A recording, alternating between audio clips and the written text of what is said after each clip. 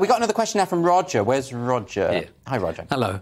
Are straight white male actors now dinosaurs?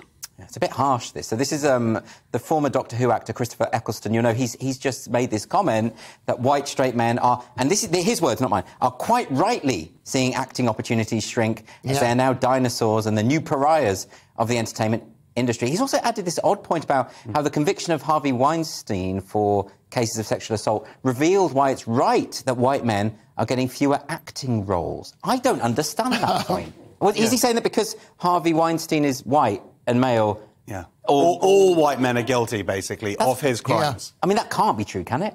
Well... no, it's not. Is that just an obvious question? I mean, Lewis, what do you feel about this? It is... You are a straight white male. It's lost, and first of all... Don't say that. No, don't make assumptions. Don't make... Is it, first of all, Harvey Weinstein is not around so that I can't get those jobs that are now available. No.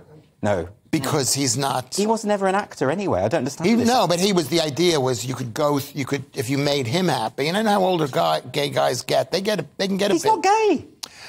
Most certainly not gay. I think it really... I would just like to say, I went for a job the other day, an acting job. I didn't get it. It wasn't because Harvey Weinstein and his despicable crimes. It was because I was properly rubbish. So I was very clear about that. Well, maybe you weren't right for the role. It was a biopic of Oprah Winfrey. And that wasn't right. No, but, I mean, you're in a lot of films. And yes. And, no, I'm not joking. He was in... What were you in, Wonder Woman 2? The Duke. The Duke? I don't think you were in The Duke. I don't remember all of them. Indiana Jones. Yes. I'm in Indiana Jones. So, but played The Rock, the new right? one.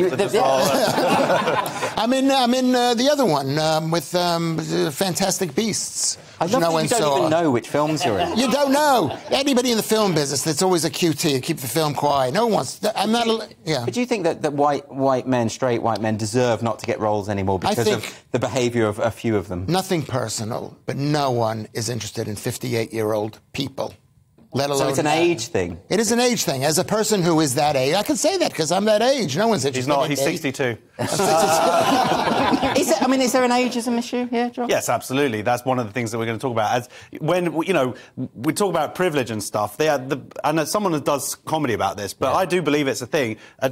Being good-looking is a privilege. There are many different privileges. I think we're going to talk about accents later on as well. There are lots of different facets, which are advantages. I always felt, and even the person who came up with white privilege, she says it was the wrong word. You could just call it advantages.